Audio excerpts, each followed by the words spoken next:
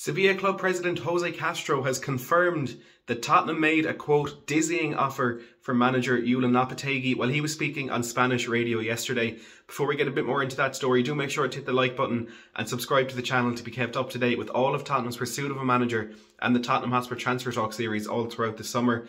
And Julen Lopetegui is a name that has been in the press really since the beginning of this managerial search. It's been heating up in the last week or so.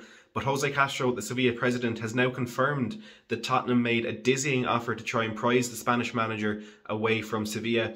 It's very clear that this deal will not be happening. This isn't a move that will go ahead, because Castro said he received a phone call from Lopetegui himself, who told him that he'd received a number of offers that he hadn't even listened to, including this lucrative offer from Spurs.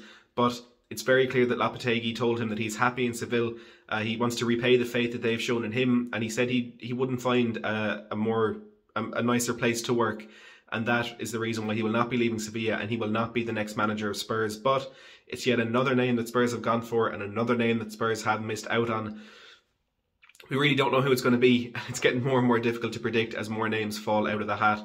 There are reports today from Duncan Castles that Mauricio Pochettino still wants to leave PSG, but I think that is one we need to take with a massive pinch of salt, and I really doubt we'll see him as the next manager of Spurs. Let me know in the comments below what your feelings on this offer that was made to Lopetegui, if you think he would have been a good option, or if it is good for us that he has said no. As always, do make sure to hit that like button, subscribe to the channel if you are new, and thanks for watching.